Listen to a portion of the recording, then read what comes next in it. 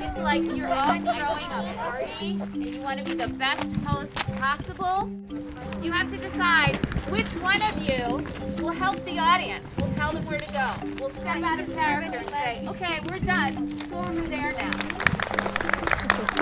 So the name of the play is The Great Hunker Down and Dreams of What Comes After. I've not seen my friends in a year. I hate hunkering down. I am so depressed. Why is no one joining the meet?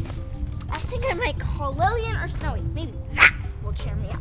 It is a compilation of short scenes written by the students, and we were talking very simply about the prompt of what was the experience that we've all just been living through with the pandemic, and very quickly turned to talking about animals and well, how would animals, what would their experience be? And then we also very quickly sort of moved into the realm of magical creatures. So the play became sort of an interpretation of experiences through what we're calling the Great Hunker Down, which was that experience of having to quarantine. Why is she wearing a mask? Isn't Halloween, is it?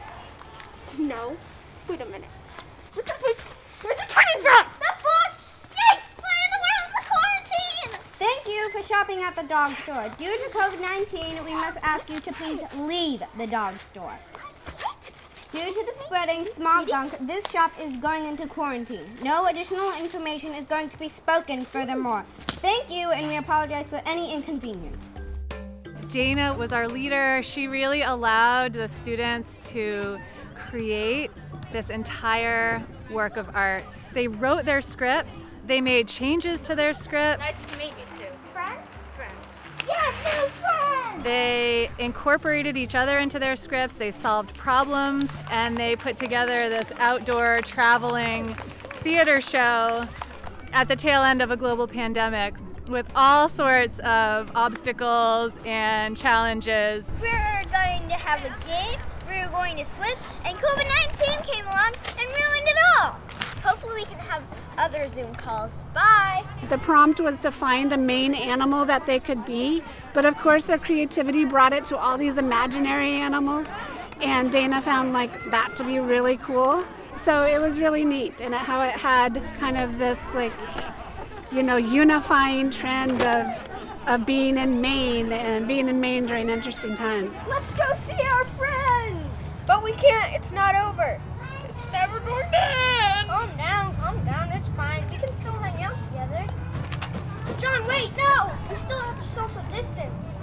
Everything's been really adapted really thoughtfully, and the kids have had a lot of fun with it, designing their costumes and everything. Dana is just probably one of the most flexible people I've ever met in my life.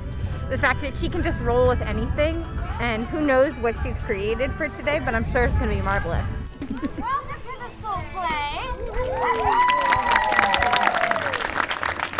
Full disclosure, we haven't done this before.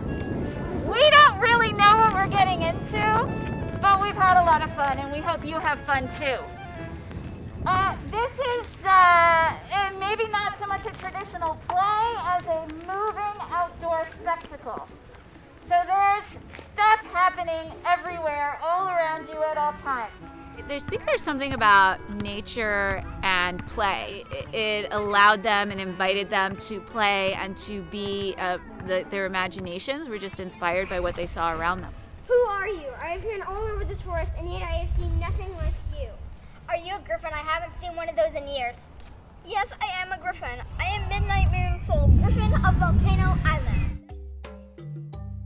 The school property, the playground, the environs have become transformed by the kids' imaginations.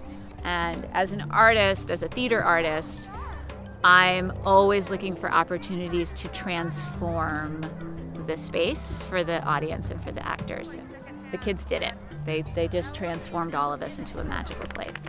It's my last year in the school, so it's like a good way to connect with everybody for a last time. And it's a fun thing that I really like doing, that I've done since I was in second grade, and I've loved it every single year. Of course, this year it's different because of COVID and masks and all the social distancing rules that we have, but somehow Dana's found a way to make it work, which I think is absolutely awesome.